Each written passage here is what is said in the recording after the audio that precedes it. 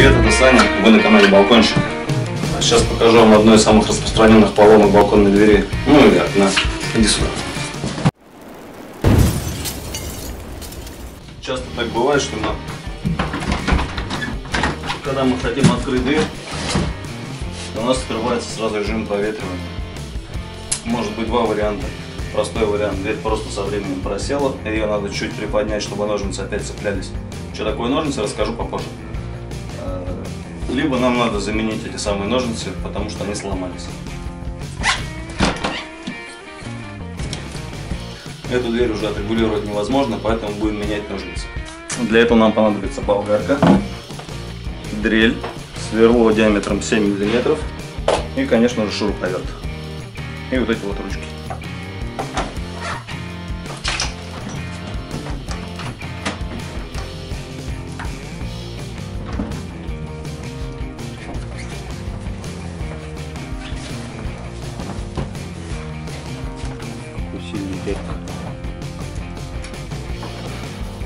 Вот у нас есть новые ножницы,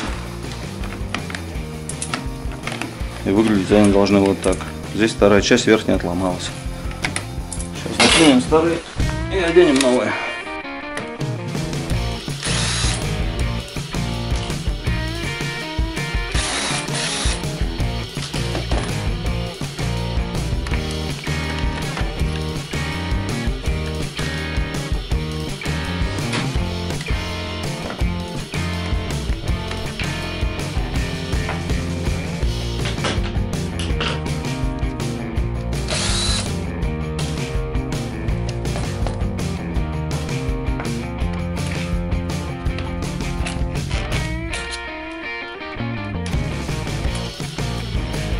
Новые ножницы у нас идут подлиннее и без дырочки. Все это делается на производстве, естественно, при сборке.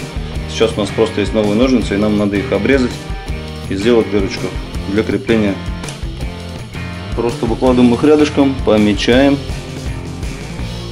И примерно где-то вот здесь нам нужна будет дырочка. Такую же овальную мы сделать не сможем, потому что это делал пробойник на производстве. У нас есть только сверло, поэтому мы сделаем круглую дырочку.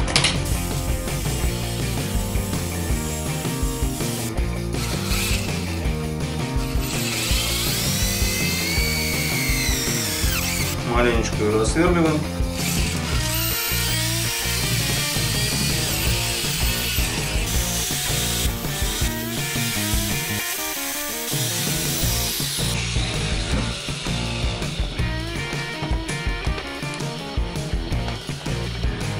Важно в сборке, но вот у нас сейчас ручка стоит посередине на открытии, и ригель посередине находится, ну, соответственно, все ригели посередине.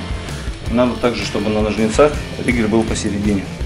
Иначе, если вы соберете его сюда, потом вы не сможете просто ручку крутить, потому что он здесь упрется и не даст крутить ей вправо. Эти ригеля будут стоять на месте. Или здесь, когда вы этот закроете, то это станет на середину и не запрется. В общем, надо, чтобы положения у всех были одинаковые по центру.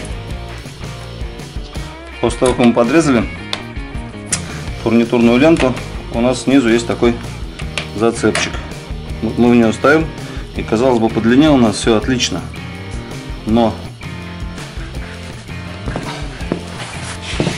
когда мы будем пытаться закрывать, так, поставлю сюда.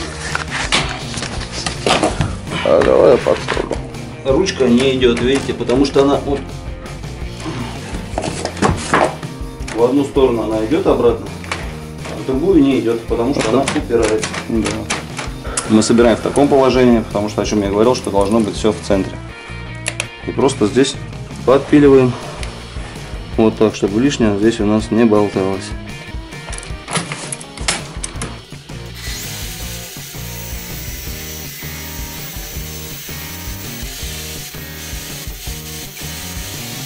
Тут есть такие рисочки, прям видите, вот левая граница, правая граница. Вот так она должна быть между этих границ.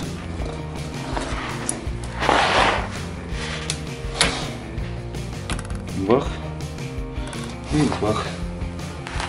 И собираем.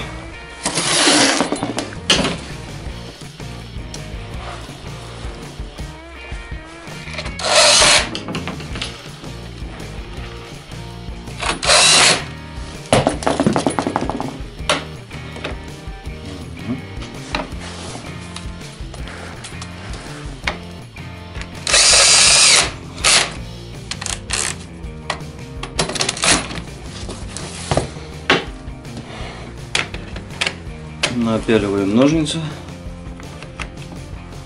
Защелкиваем их. Опа. Сейчас у нас встает на место. Давайте сразу проверим, все ли у нас хорошо шевелится. Вверх шевелится, вниз шевелится. Все отлично. Мы убедились, что у нас все работает. Давайте навешиваем створку на место.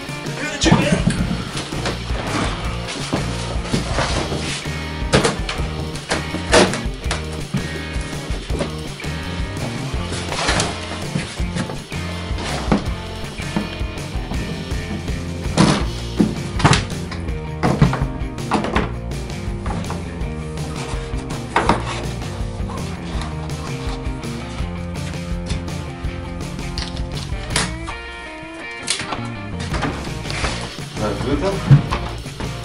Режим проветривания. Открыто. Все держится, ничего никуда не выпадает.